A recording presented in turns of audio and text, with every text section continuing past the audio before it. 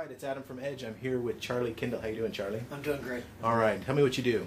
I'm general manager for Windows Home Server, so I kind of run the show. Okay, and that's what I wanted to do. I wanted to talk to you about Home Server, specifically because I think, for myself as an IT pro, I looked at it and said it's a toy server, I'm not interested.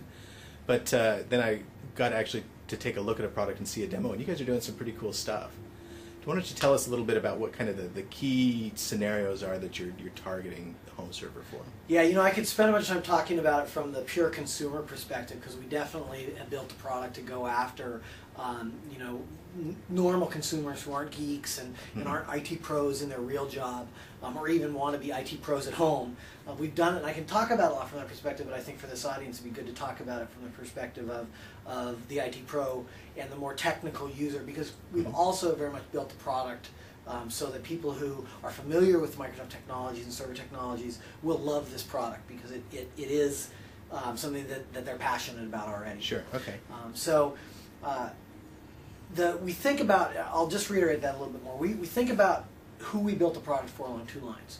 We define personas, which are archetypes for users, and we have two personas we built the product for. One, the name is Jeff, and Jeff is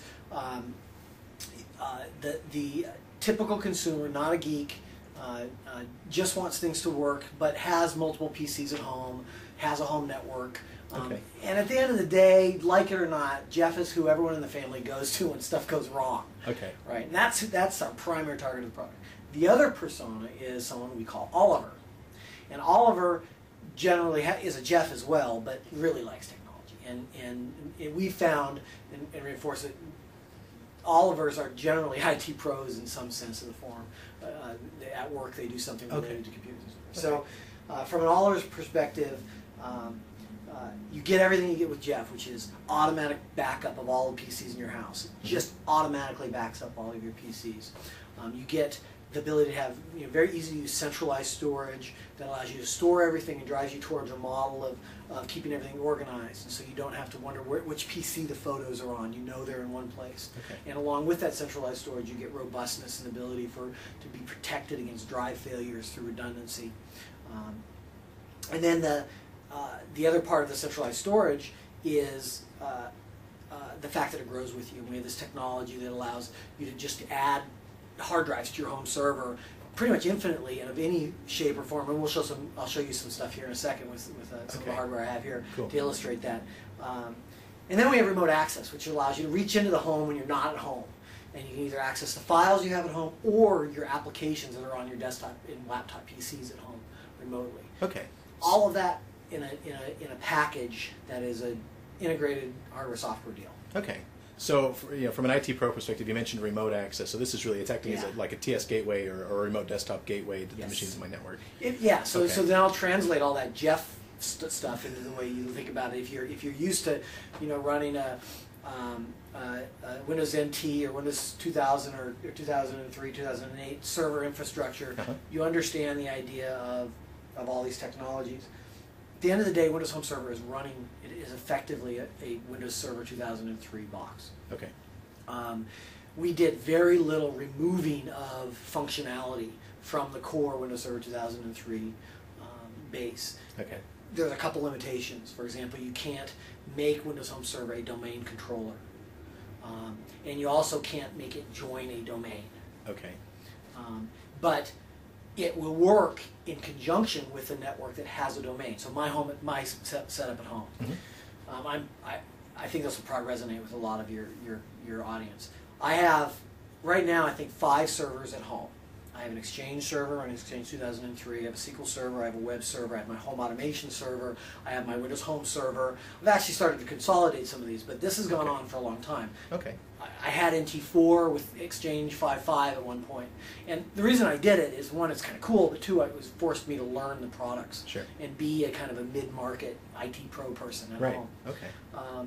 And so, what I have at home is I have a domain. I don't actually join in my home computers to it anymore. I used to. Now they're all managed by my Windows Home Server. But my Windows Home Server sits next to my domain controller. It's on the same network. And because I have the right number of user accounts, just a couple, the authentication just works naturally between the two of them. Okay.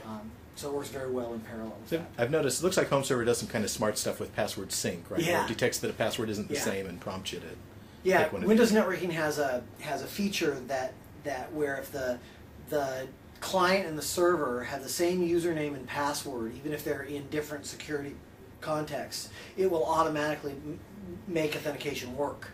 And we've taken advantage of that with Windows Home Server. And so all you have to do is make sure the usernames are the same and the passwords are the same on your domain as you're using on your Windows Home Server, and authentication just works. Kind of all happens transparently. Yeah. Okay. Now you mentioned backups and just automatic. I don't have to think about Right. it. Backups happen. Now, I've noticed I'm backing up 5 machines at home, and I'm not seeing gigabytes and gigabytes of storage being taken up by backups. What are you guys doing? You're doing some smart stuff with backup space. And Yeah, storage. I'm really proud of the technology, and the guys and ladies on the team that built this are phenomenal engineers. It's just it is rocket science, and it's very cool. So here's how it works. We take all of the PCs that you have in the house and all of their hard drives, and on a regular basis, effectively at night, we scan all of the clusters on those hard drives and calculate hash values for every cluster. Typically a cluster is 4K in size. And we take the hashes of all those clusters, and then we ask the server, by transferring the hashes over the network, whether or not the server already has those clusters or not. And if it does, we don't need to transfer any data. We know the data is there, and we can do store some metadata that basically says this PC had that cluster, this one also had it, or it existed at this point in time. What that results in is that we have this ability to take all of the disks on all of your home computers, back them up to the server in a super efficient way. An example that I like to use is if you were to take 3 Windows Vista PCs that had Office installed on them, and a collection of family photos on all of those 3 PCs, and you got to somewhere around 30 gigabytes of used disk space on each of those PCs. Right. So roughly a total of about 90 gigabytes of storage. And you were to back all 3 of those up to Windows Home Server, and then you looked at the amount of used space on the Windows Home Server, you'd find that you had somewhere around 40 gigabytes of used space. And you could recover any of those PCs back to any point in time from that 40 gigabytes. And that's the other cool thing you're doing. And you provide a restore CD, right? I pop that in, I boot from that. Yeah. And pick the state and time I want to restore from. Exactly. So you take the CD, put it in the desktop or laptop computer, boot it, and it says, what day do you want to go back to? I'll tell you a story where I actually use this. Okay. Right before Christmas, we were putting the Christmas tree up, and my wife came in. She was complaining that her Outlook application wouldn't open voicemail files. And so I sat down at her PC and I looked at it for a little bit. And I couldn't figure out why Outlook was failing to open these WAV files. It was opening other media files.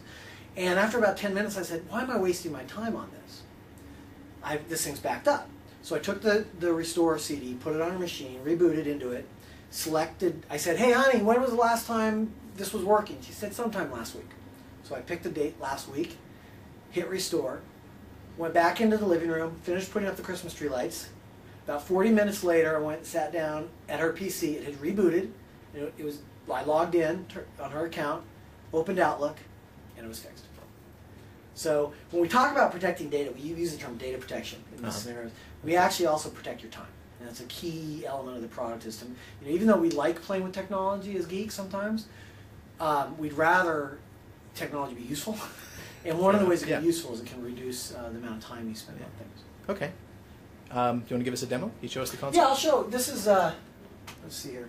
What I'm looking at here, this is the home server console that represents the home server I use here at work for storing all of my stuff. And I actually have a system where I replicate my photos and music and videos from home to work. Okay. And so I actually basically have a copy of stuff in both places. Okay.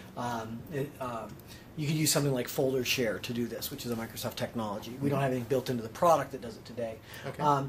The console, the product represents itself to the household in 2 ways. It represents itself to the Jeff or the Oliver of the household as the admin console, which is an infrequently used UI for configuring things. Okay. And then the other way it represents itself to the rest of the household is just through standard Windows Meta